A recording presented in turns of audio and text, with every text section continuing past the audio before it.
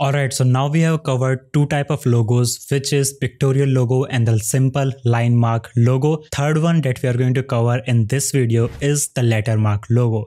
As you know, if you want to create some logos by your initials, these logos are known as lettermark and they are also popular with the name of monograms. These are the logos that consist of letters, usually the brand initials, and some of the best example of these logos are IBM, AMC and NASA itself.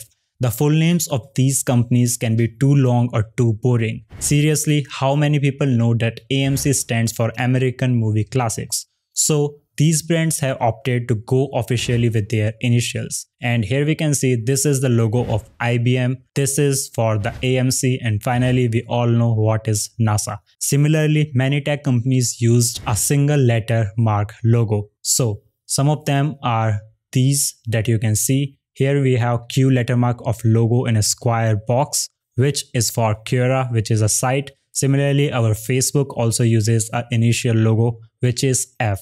And similarly, the Pinterest use P. Okay, so now let's see some of the really cool examples that how we can create our own lettermark kind of logo by using MidJourney. So let's get started. So let's jump into it. And here we are on our MidJourney.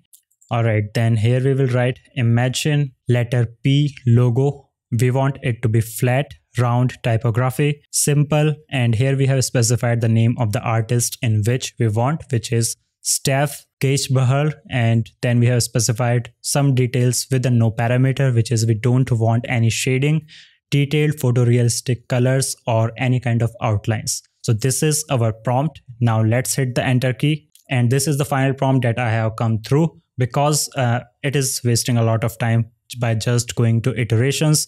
But if you want to go in detail, then I want you to make sure that you try out different things, because everything depends on iterations and iterations until you derived the final output that you want. So here we have created a P kind of logo which starts for the P initial, and our artwork is almost finished.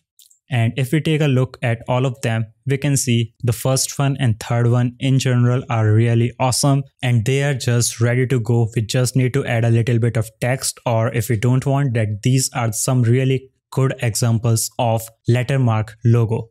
So let's also upscale third one and we are going to see how we can make it further. Similarly, let's see one more prompt example. So this time we are going to write imagine and we are going to create a lettermark logo for letter A.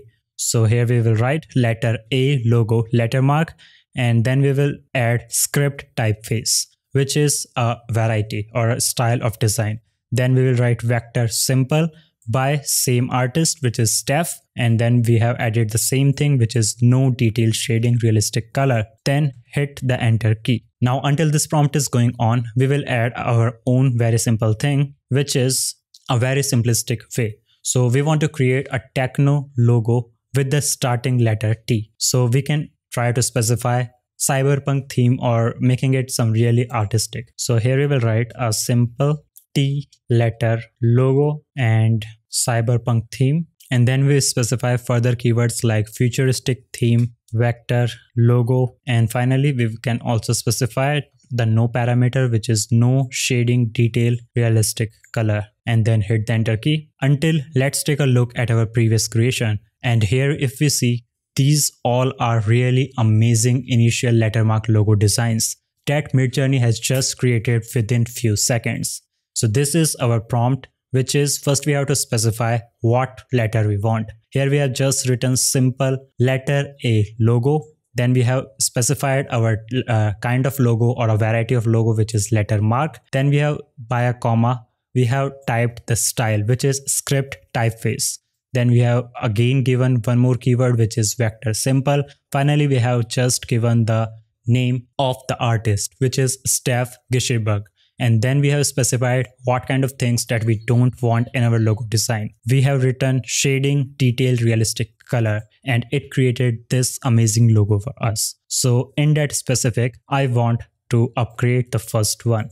So let's give the upscale command. And here, if we see what kind of results our previous prompt produces, which is a simple T letter logo with futuristic theme, and in the vector design we have also specified the no parameter the same. So if we take a look, first one is also good. The background is not that good, but it can be workable, but it is not looking the T. But the second one among all of them is really good. It creates a T initial logo with amazing technical kind of sharpness or a futuristic or robotic thing. So we will upscale the U too. Alright, so that's all for this video. Here we have seen how you can create amazing different type of logos by just mentioning different artist name and varieties and the type of logo that you want to create. In this particular video, we have covered 3 type of logo. Number 1 is pictorial logo. Then we have seen simple line minimalistic logo, and finally we have seen the lettermark kind of logos. And in our future video, we are going to cover some more type of logos, but that's all for this video. In our next upcoming video, I'm going to show you that how you can finally add text to all of these logos and then make the finalized version of them. Some of them we are going to develop by using our Canva tool, and others we are going to use Illustrator to make them into their finalized version. So that's all for this video. I hope you enjoyed it. Thank you so much for watching, and goodbye.